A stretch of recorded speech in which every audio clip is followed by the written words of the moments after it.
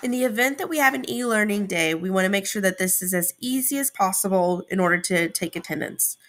What you will do is you will go to Schoology, you'll go to Courses, My Courses, and then you're going to navigate to your WaveTime course. At the top of your WaveTime course, you should see a link that says e-learning attendance form.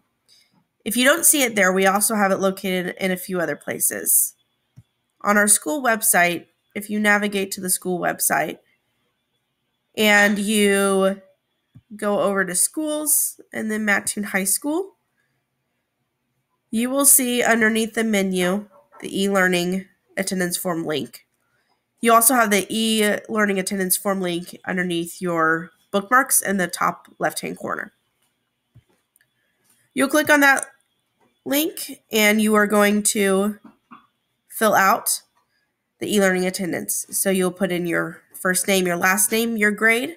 You're going to select who your WaveTime teacher is, and then you're going to answer the following questions. When you're finished, you will submit that, and this must be done by 2 p.m. in order for you to be considered in attendance during an e-learning day.